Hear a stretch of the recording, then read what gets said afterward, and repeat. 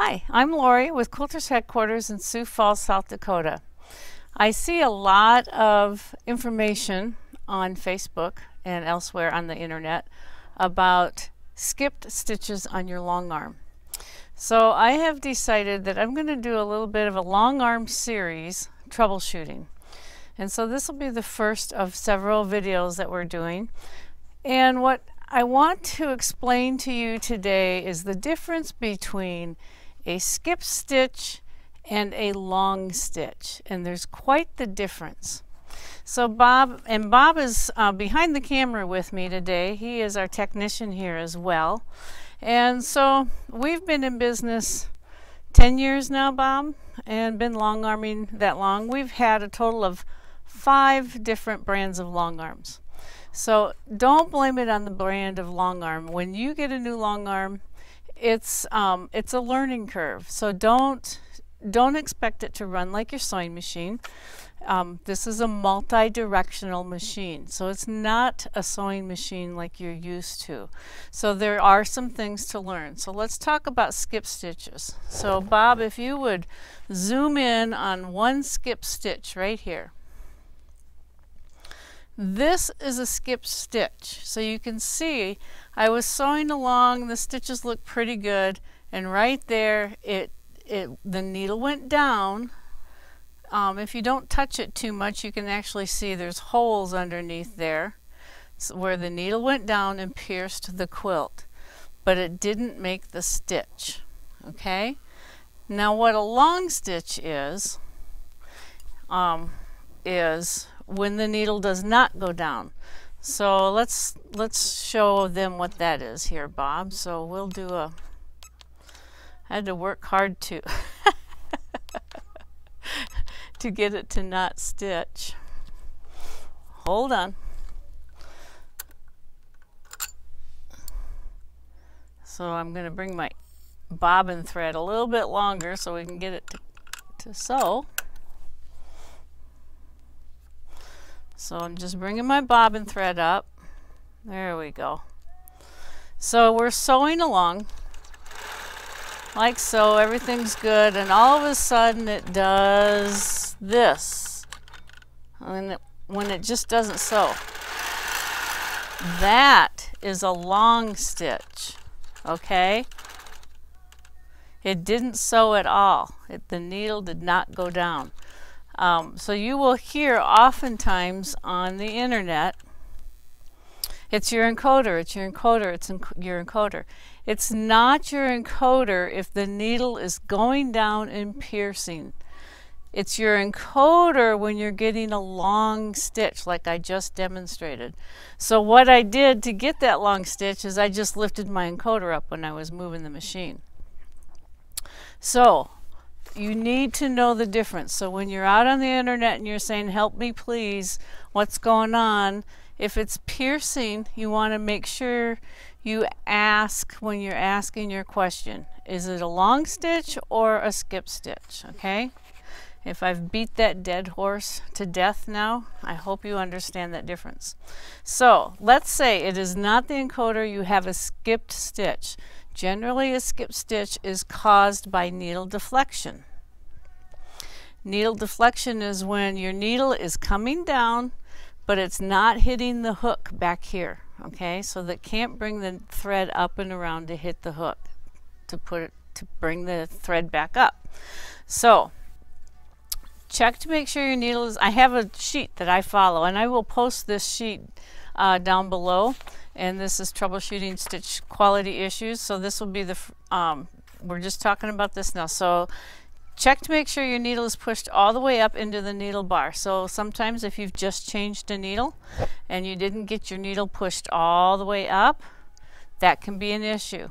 You may need a new needle. Sometimes, and this has happened to me, I've put a new needle in, I'm still having problems. It's the whole package of needles. So go to a new needle. Is the quilt thicker than usual, like a denim or a t-shirt quilt? This can cause needle deflection. So try a bigger needle. I generally run an 18 needle, size 18. That if I'm using a thinner thread, I'm going to go to a smaller needle. Needle deflection can also occur if your quilt tension is too tight. So I don't mean your thread tension up here, I mean your quilt tension. So come down here, Bob, and look at the quilt here. So here is how my quilt sits. It sits fairly loose. All right, maybe that's a little too loose. Okay, but if your quilt tension is pulled like this, and you can bounce a quarter off of it, that's too tight. Okay, so that will cause needle deflection as well. Your quilt might be too high off the bed, and so what we mean by that, Bob, if you can come around here, so your quilt needs to be riding right along here, or maybe a quarter of an inch higher. Okay, you don't want it too high off the bed, you'll get needle deflection. You don't want it to drag on the machine bed. I need to come over here and loosen it a little bit because I have it way tight now. And we're working on our Qnique 15R today. This is a nice little machine, easy to reach behind, which is what I like.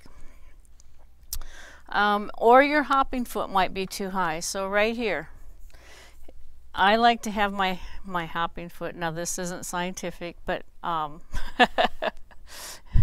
usually have it a fingernail off the highest point.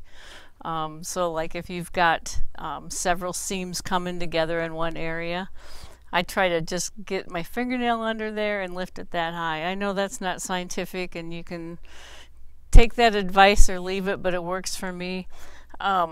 If you have really thick seams though, you might just have to avoid those thick seams. If it's too high, you're going to get skip stitches. If it's too low, you're going to get skip stitches.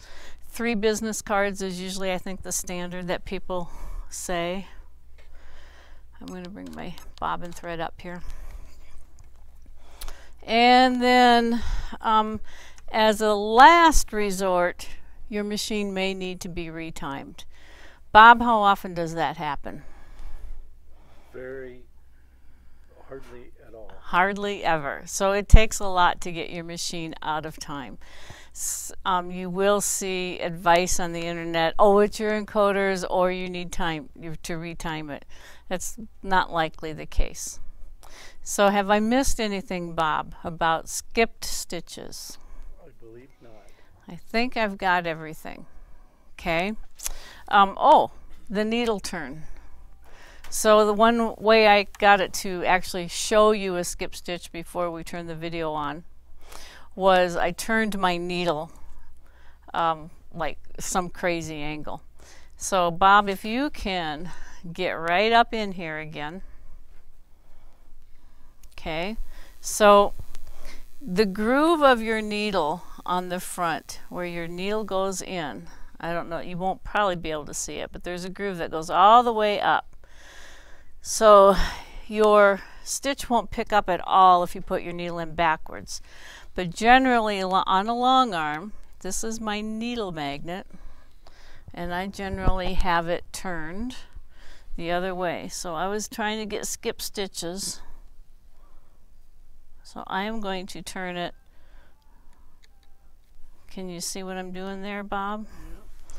My hand's in the way? Nope. All right.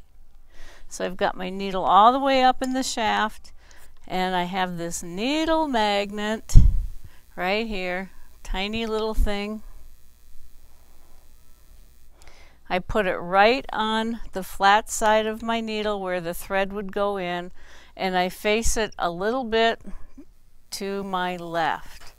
Some people call that 530. That doesn't always make sense to me. But that's how you can tell if your needle is in there correctly. If it's straight on, it'll probably work as well, like that. I like mine a little bit like that. I get less wobbly stitches. If it's crazy off and you can't always tell, if you don't have a needle magnet. Some people will stick another needle in there. I don't like to do that because it just ruins the head, and then you might, or the hole in the needle, the eye, and you might get shredded threads that way. So I just keep my needle magnet right here on my machine where I can always find it. If you need a needle magnet, we'll sell you one and send it to you for $3 each.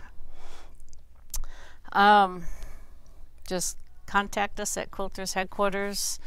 Okay, so long stitches. So long stitches is an encoder issue.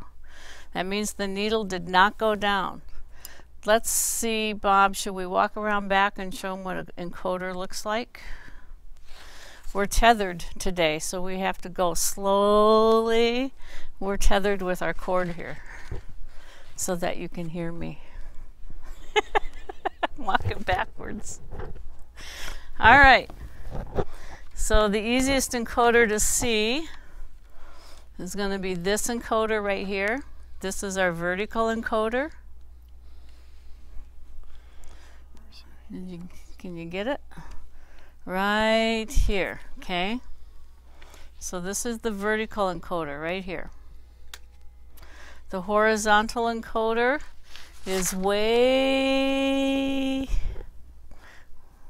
Where is it?